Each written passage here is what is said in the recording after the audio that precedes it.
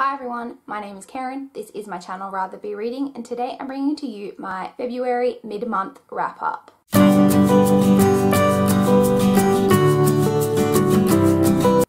In the first half of February, so from the 1st through the 14th, I managed to complete a total of 8 books. I'm pretty happy with that. Some of these were smaller books. I do definitely need to keep up the pace if I'm going to finish everything that I was hoping to get to in February, but let's jump straight in now and talk about the books that I managed to complete in this first half of the month. The first book I completed in the month of February was The Poet by Michael Connelly. So this is the first book in a duology by Michael Connelly following the character Jack McAvoy. I picked this one up because the serial killer that's is dealt with in this book called The Poet is, it crops up quite a bit in the Harry Bosch series, which I've been reading, so I decided to go back and read this book so I kind of got the context. So I read this, I enjoyed it. I think it might be the first book that Connelly published, and it's definitely dated in terms of that. There's a lot of things going on in this, like faxes and dial-up internet connections and things like that. So it's definitely dated in that way. It's still really enjoyable. Connelly definitely doesn't shy away from dark topics, like he's not afraid to go there. This book deals quite a lot with pedophilia, so if that is something that makes you uncomfortable, definitely don't read this, but I did really enjoy it. In the end I gave this 3.5 stars. The next book I completed was The Two-Family House by Linda Cohen Loigman. This is a book that I listened to on audio. This is kind of a literary fiction story that follows two families that live in a two-family house. So it's like one house that has a house on the bottom level and a house on the top level, and the two families, there's two brothers and their wives and children who live on the levels, and there is this event that takes place one night that kind of changes the courses of their lives. So we kind of take the story from before the event and we lead up, like a little bit before, and we lead up to the event, and then we go for years and years kind of post this event. My main issue with the story was that I just wasn't sure if the event that took place was supposed to be obvious what it was, because to me it was ridiculously obvious. And at first, when I finished the story, I thought, because as I was reading it, I was like, are we not supposed to know? Because I totally know. But then at the end, I was thinking about it and I was like, I think it was actually supposed to, even though we knew what had happened, that it was supposed to mirror that the characters in the story never really spoke about it. Like even the two characters who kind of know what has happened, they don't ever like kind of explicitly talk about it really, and so I thought it was kind of mirroring that, and I thought that was really clever. But then I was also reading on Goodreads for this book, there were a couple of questions, and anytime anyone had a question that kind of asked about this event, the author had commented and was like, this is a spoiler. So I was like, well, are we not supposed to know then? Because it's really obvious if you're reading the story, like from the beginning. I like literally before the event had even happened, I knew what was going to happen. So I don't know. I did really enjoy it. It is a slower story. It's definitely a very character-based story, which can always be a bit slower. The characters are very well developed. I say you do follow them for years, but the author did a great job of making me really experience the characters. There was characters that I liked at the start that by the end I really, really didn't like, and the opposite as well. There was some characters at the start that I wasn't really like that fond of, and by the end I really did enjoy them. So the author did a really great job. The writing was really nice. It was just kind of that one thing that made me really be like, I don't know what's happening. Like, am I supposed to know what's going on? So in the end, I gave this 3.75 stars. I do think it's really enjoyable, and I definitely think it's worth checking out if it sounds like something that you might enjoy, because like I said, the writing was really good and the characters were really, really well developed. The next book I completed was City of Fallen Angels by Cassandra Clare. This is the 4th book in the Mortal Instruments. I will say this is probably my least favourite of the series so far. I did still enjoy it. I liked it. This one is quite Simon-centric because Simon is one of my favourite characters from the series. I will also say that this is quite angsty, but I feel like it's not always good angst. Like some of it is just like angst for the sake of having angst, if you kind of know what I mean. The ending was very intense. It was very, very slow to get started, I thought, and I think that may be because, from what I understand, the first 3 books were supposed to be a trilogy and then this was written, so I don't know, I think maybe because of that, this was quite slow to get going. I did still really enjoy it. I gave it 3.5 stars, which is the same rating I gave the first 2 books, but it was probably my least favorite of the series so far. So as I mentioned, I read 8 books in the first half of the month, but I did also DNF a book. If you saw my TBR Takedown vlog, which I will link in the cards for you if you haven't, it's really, really long, I'm sorry, but I did DNF a book during that readathon. That was Flight by Neil Hentzner. I did mention this in my TBR video. This is just a random book that I bought like ages ago because it was free on Amazon, and I really, really didn't like it. I literally only read, I think it was 6%, which was the equivalent of like 25 pages, I think it worked out, so I really didn't read that much.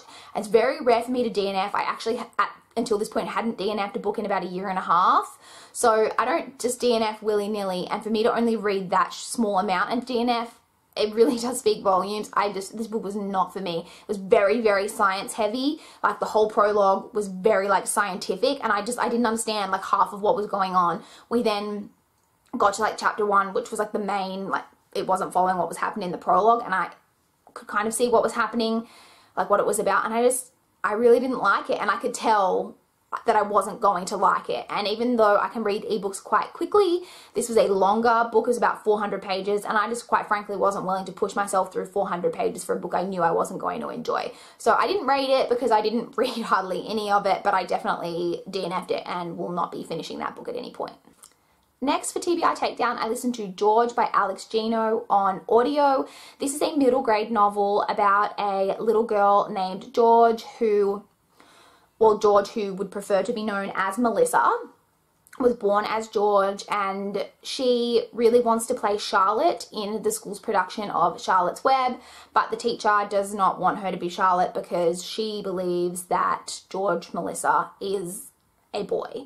So it kind of follows that. This is a middle grade novel. I'm really happy that this book exists, and I thought that this book did an amazing job of explaining what being transgender is, because that's something that I have not had a lot of familiarity with, so even I really appreciated it as an adult, and I thought it was really great that this exists for children because it was explained in such a way that I really thought children could understand and grasp, which was really great. I really enjoyed it. It was a fun story. Like I say, I'm really happy that it exists. I gave this 4.25 stars. Next, I completed Clockwork Prince by Cassandra Clare. This is book 2 in the Infernal Devices series. I am enjoying this trilogy so much more than I'm enjoying the Mortal Instruments. Like, I do enjoy the Mortal Instruments, but this like trilogy is just like a step above. I don't think the plot in this one was as good, I didn't think, as in the first one, but I am so connected to these characters. This book was so emotional. The love triangle in this that's going on like physically hurts me to read about, but in like the best way possible. I'm actually really upset that I know the outcome of the love triangle because I can't even imagine how much even more like, ooh, I'd be feeling if I didn't know what happens. But I just have been enjoying this so much. I can't wait to read the final book and find out how like everything happens and what like all goes down. I'm really, really enjoying this series. I gave this one 4.5 stars. Next, I completed Dirty Tricks by Emily Rodda. This is book 25 in the Teen Power Inc. / Ravenhill's Mystery series. Now, when I say that, Teen Power Inc. is what the series is called in Australia, and Ravenhill's Mysteries is what I believe it is called in America. I'm not sure how the publishing worked because this is a copy that I had to buy because I couldn't get in my library, and this is noted as being book number 5, but it's book number 25 in the series in Australia, which is where it was originally published. And it's really interesting, as I said, this is the American copy because they're not called Teen Power Inc., which is the name of their gang in the series. When I've been reading it, they're called Help for Hire, which I think is like a crapper name. So I don't know why they changed it. But anyway, this follows the gang, and there's a phantom in the library, in their like local library. And I think one of the reasons this was one of my favorites when I was a kid and I still really, really enjoyed is because what the phantom does is he'll take like a book, like one of the ones he takes in the book is, what are the examples? He does Alice in Wonderland at one point, the phantom does, and they like, someone will stumble upon and all of a sudden find like a tea party that looks like it's been abandoned with a copy of Alice in Wonderland. Or like there was oh my god, there were so many in here. What else happened? Like there was a book about the teddy bears picnic, and there were teddy bears like, you know, climbing and looking like they were having fun. And there was a book open about diseases, like a non-fiction book, and it had like red dots all over it, like as if to look like a measles, and a thermometer coming out of it, and that's the kind of tricks that the Phantom plays. And that just spoke to me volumes, because I would have loved as a kid to go into a library and like stumble across one of these like Phantom tricks. So I really enjoyed this. In the end, I gave this one 4.25 stars. Next, we have the last book that I completed for TBR Takedown, and that is Murder on the Orient Express by Agatha Christie. This is, I think, book 10 in the Hercule Poirot series. I have seen a movie adaptation of this a while ago, before I even started reading the series, so I knew the outcome of the mystery in this, which is a little bit sad, because I think I would have enjoyed this much more if I didn't know how it was all going to end. That's not to say that I didn't enjoy this, because I really did. I love just like the way Agatha Christie like unfolds a mystery. So I really enjoyed this. I gave it 4.25 stars. I did have a bit of a problem with one of the aspects of justice, and like kind of a decision about justice that was made in this that I didn't really agree with. But I did really enjoy this. As I said, I gave this 4.25 stars. The final book I completed in the first half of February was Hot Pursuit by Emily Rodda. So this is book 26 in the series.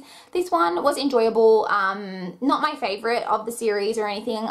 This one follows Elmo as the narrator, and I do really love Elmo as a character and as a narrator. I say so it was enjoyable, not my favorite, but I gave this one 3.5 stars. So those are the books that I managed to complete in the first half of February. Have you read any of these books? If you have any thoughts about any of them, I would love to chat down below, or what you've been managing to read in the first half of February. I'd love to chat down below. I really am hoping to get a lot more read in the second half of February. I have already completed a book in the second half of February, and I'm in the middle of 3 others, so hopefully I can really like keep the pace rolling and get through a lot in the second half of February, because if you saw my TBR, it was enormous. Anyway, I would love to chat with you guys in the comments. Please like this video if you liked it. Please subscribe if you want to see more from my channel. But that's all I've got for this video today. Bye, guys.